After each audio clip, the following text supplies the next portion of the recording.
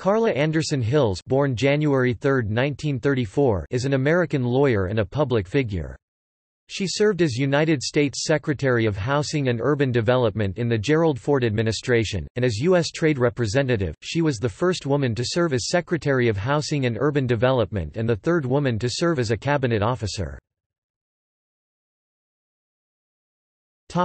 Early life and education. Born Carla Anderson in Los Angeles, she received her B.A. degree from Stanford University, after studying at St. Hilda's College, Oxford. She earned her LL.B. degree from Yale Law School in 1958 and married Roderick M. Hills the same year. Career. Hills was admitted to the California Bar in 1959, and served as an assistant United States attorney in Los Angeles from 1959 to 1961. From 1962 to 1974, she was a partner at Munger, Tolles, Hills, and Rickershauser in Los Angeles. In 1972, she was an adjunct professor at UCLA.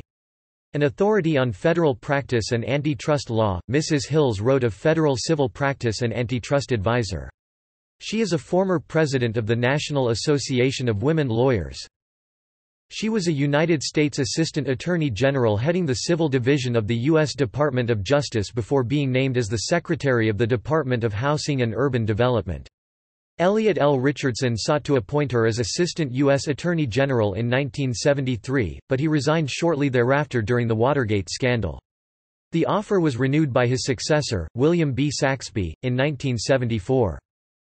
Hill's lack of relevant experience was somewhat controversial during the hearings for her nomination to head the United States Department of Housing and Urban Development. Hills hit back against her critics, criticizing Senator William Proxmire's total ignorance of HUD's programs in 1977. While there, she approved ITH demolition of the massive public housing project in northwest St. Louis, Pruitt-Ego, a decayed and crime-ridden project generally acknowledged to have been a planning disaster, housing only 600 people in 17 buildings with the other 16 buildings vacant and boarded up when it was finally demolished. As Oscar Newman argued in his groundbreaking work on defensible space, high-rise projects like Pruitt-Ego promoted crime by isolating tenants in individual units unconnected to specific public areas.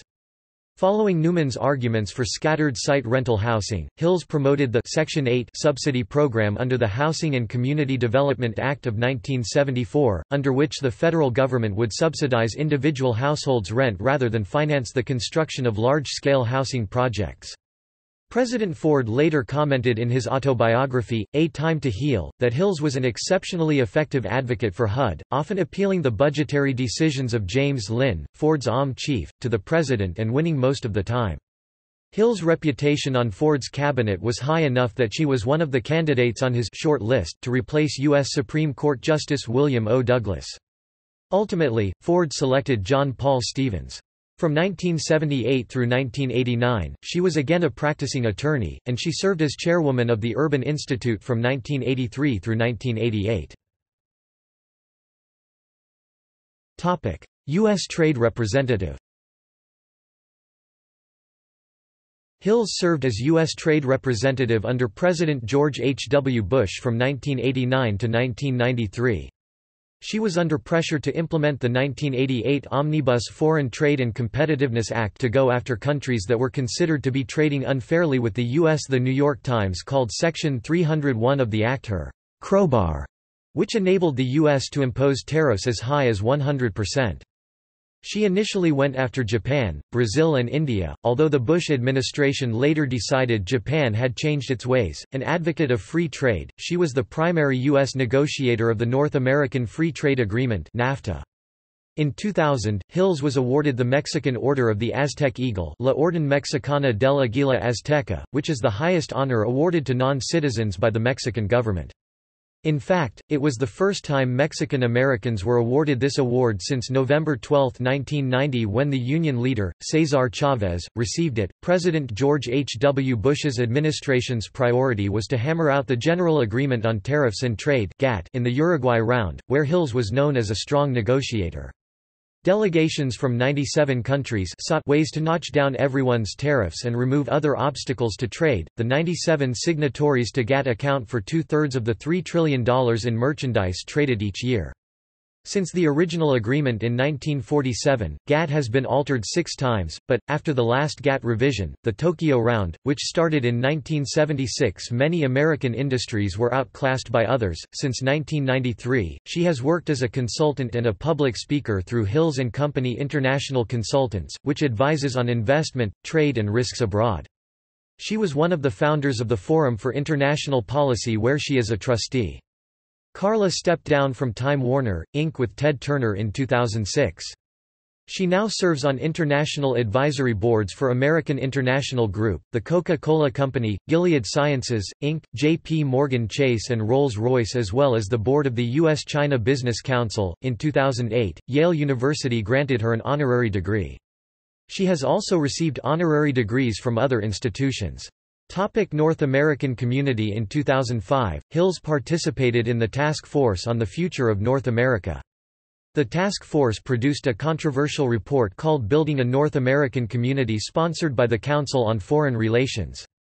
The report advocated strengthening trading relationships between the U.S., Canada and Mexico by making trade more efficient, building infrastructure in North America, fast-tracking borders and integrating language. For example, it recommended assisting elementary and secondary schools in teaching about North America. Page 29. Develop teacher exchange and training programs for elementary and secondary school teachers. This would assist in removing language barriers and give some students a greater sense of a North American identity. Greater efforts should also be made to recruit Mexican language teachers to teach Spanish in the United States and Canada. Affiliations Co-Chair, Council on Foreign Relations Chair, National Committee on United States-China Relations Executive Committee Member, Trilateral Commission Executive Committee Member, Institute for International Economics now the Peterson Institute Director, Chevron Texaco, since 1993. Director, American International Group Director, Lucent Technologies Director, AOL Time Warner Director, Results for Development Institute Co-Chair, Inter-American Dialogue Trustee, Forum for International Policy U.S. Board Member, International Crisis Group. Advisory Board Member, Partnership for a Secure America Counselor and Trustee, Center for Strategic and International Studies Advisory Board Member, National Bureau of Asian Research. Awards and honors. In 1979, the Super Sisters trading card set was produced and distributed. One of the cards featured Hills's name and picture. In 1993, Hills received the U.S. Senator John Heinz Award for Greatest Public Service by an elected or appointed official, an award given out annually by Jefferson Awards. See also: List of female United States Cabinet Secretaries, Gerald Ford Supreme Court candidates. References. External links. Author biography. A Few Good Women. Carla Anderson Hills. Appearances on C-SPAN.